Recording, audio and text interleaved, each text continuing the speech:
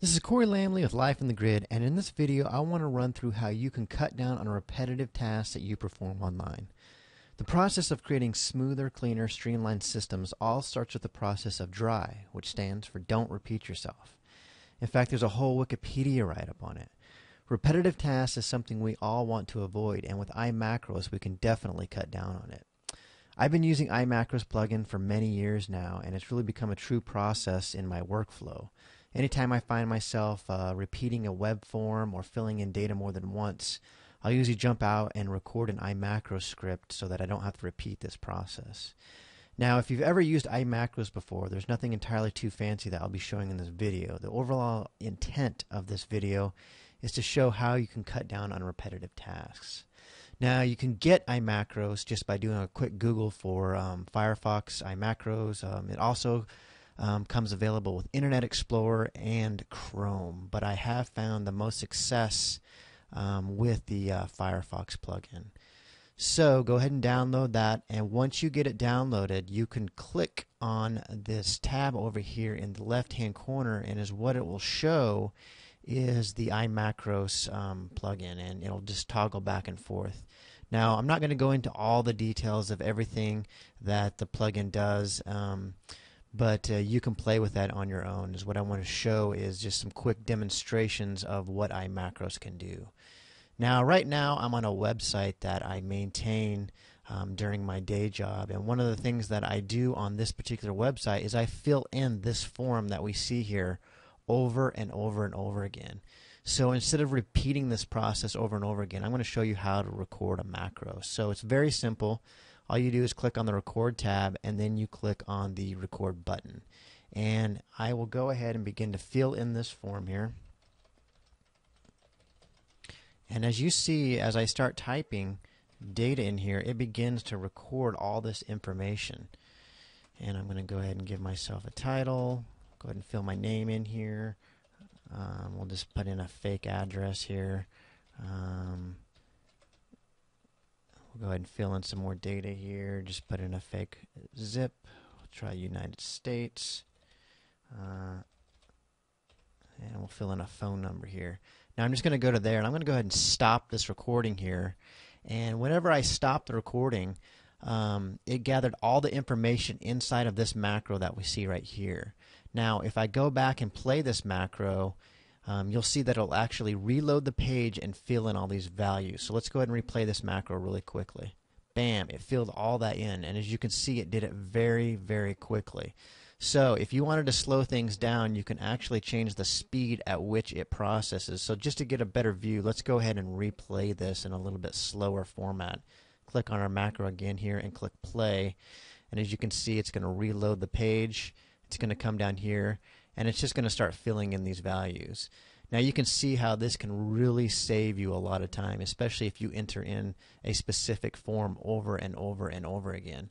Now remember, this can actually go across page requests. So if you click the next button, it will remember those values and continue recording. So if you had a wizard screen or something such as that, it would record quite a bit of data. So this is a quick example of using iMacros to populate a form. Alright, so in this next demo, I'm going to show you how I use iMacros to test a plugin that I wrote called the Duplicator. And what I want to do is I want to do a demonstration without iMacros, and then I'm going to do a demonstration with iMacros, and we'll see the difference that it takes in the time sequence.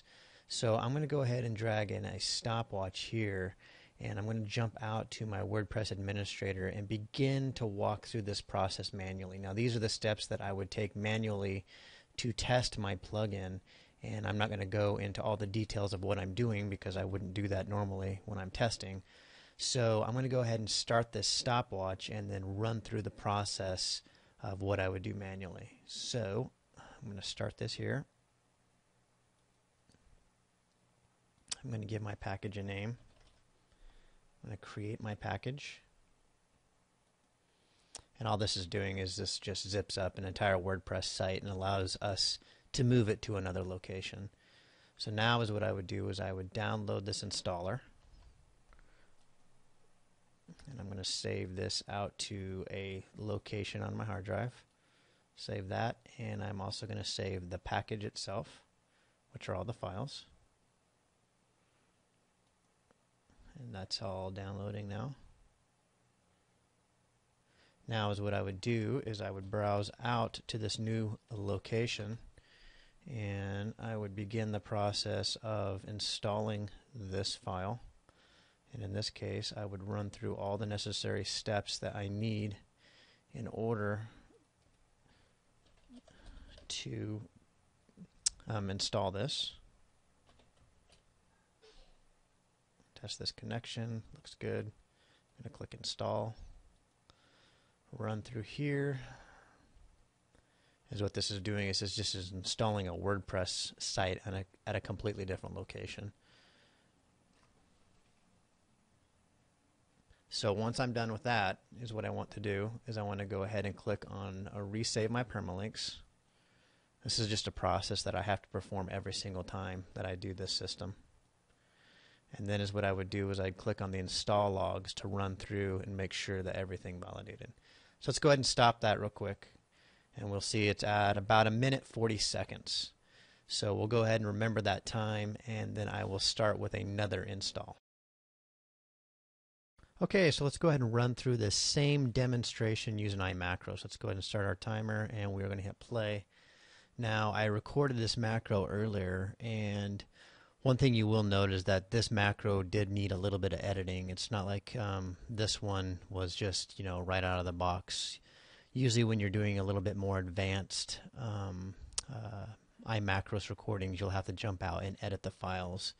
But we'll look at it in a little bit, and we'll see that it's really not that complicated. Pretty simple stuff. So this is continuing the install here, and it's running through all the exact same processes that I did before. I'm finalizing the saving of my permalinks, and now I'm done.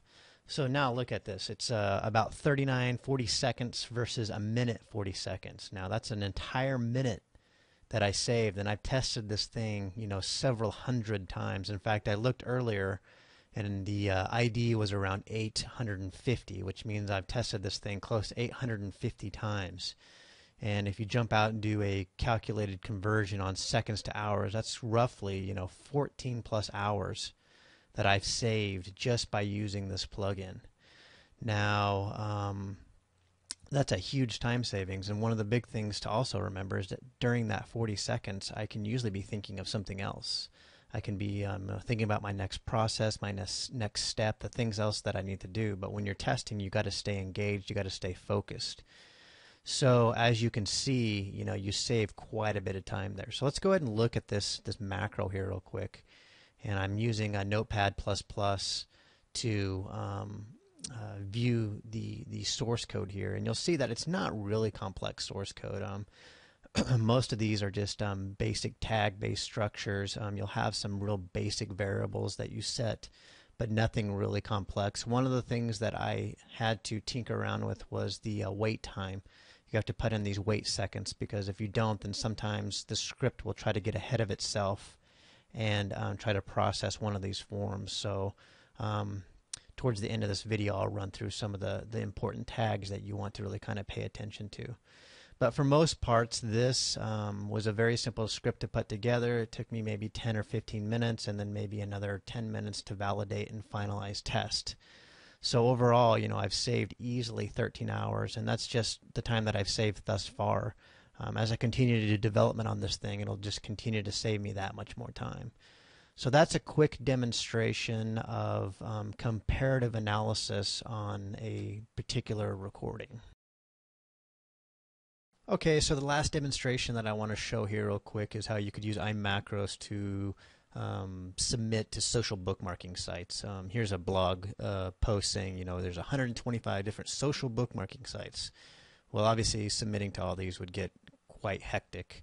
And I know there's tools and services out there like OnlyWire that you can pay a monthly fee for, and they'll help with this process. But iMacros does the job. It does it pretty well. And if you want to spend a little bit of time learning it and understanding it, which really isn't that much time at all, you can easily build your own scripting bookmark generator. Now, I put together this social one here with 3 different bookmarking sites in about 5 minutes. and adding more to this would be not difficult at all. So let's go ahead and run through this demo real quick.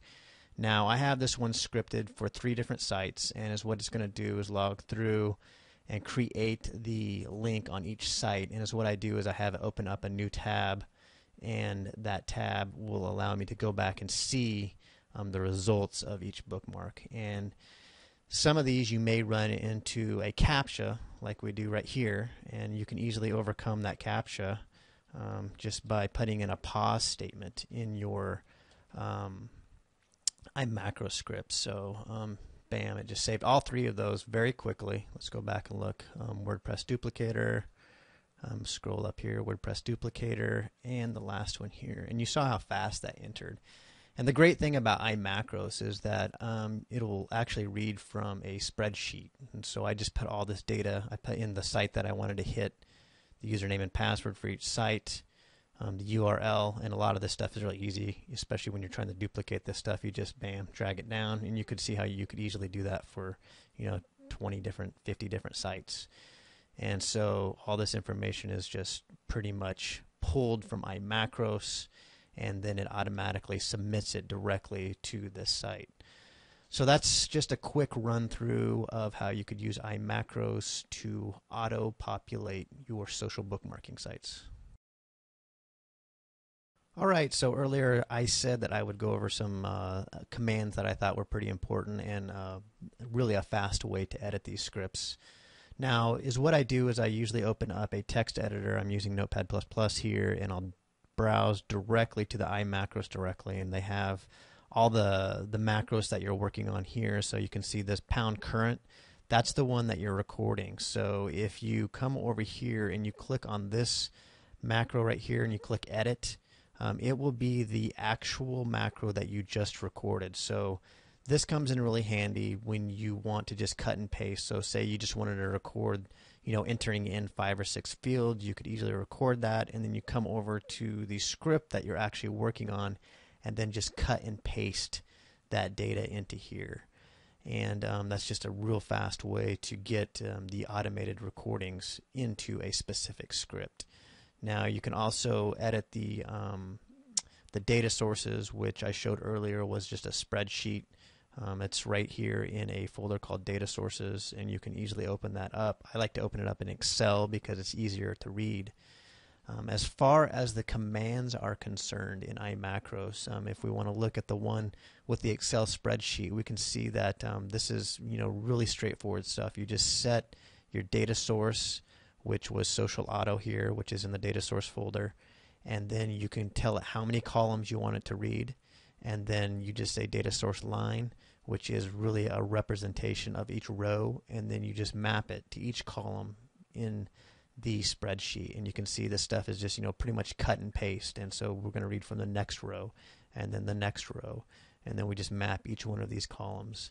And you can use special characters like the wildcard sign, which on some sites they'll use like a session ID, and it's going to be different for each one. So you can use a star, and that will actually fill in the dynamic key that they're using for a specific site. So the wildcard key is pretty important.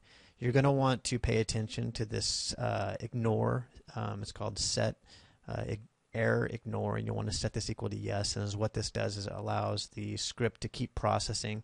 So say, for example, iMacros wasn't able to find this particular tag, but you want it to keep processing and do the rest of your bookmarks. That's really important. Like I said earlier, you can set your data source here. And if you want to keep opening each result into a new tab, you can use the tab command. So you say tab open, and then you set your tab equal to the tab number that you want. This clear command is very important because what it will do is it will clear all the browser cache and log into the site. And this is important so that you can get a consistent login. And then refresh is good so that it will refresh the final page. Now, all these commands are out on the iMacros website. It's pretty straightforward. It is a little bit geeky, but I'm going to go ahead and post this specific script on the blog post. So if you want to grab it and run with it, you can. And if you just spend a little bit of time looking through the documentation and playing around with it, it's really pretty simple stuff. So I hope this was a good overview for using the iMacros script. I hope you can use this in your workflow to help automate your systems a little bit more faster and effective. And remember, if you don't even want to get into the coding part, you can just use it for simple recordings of repetitive tasks that you do. So there's definitely a use case scenario for just about everything you can use on the web. And take it, use it, make it a success in your business. And I wish the best to all of you. Have a great day and good luck with your automation. Take care.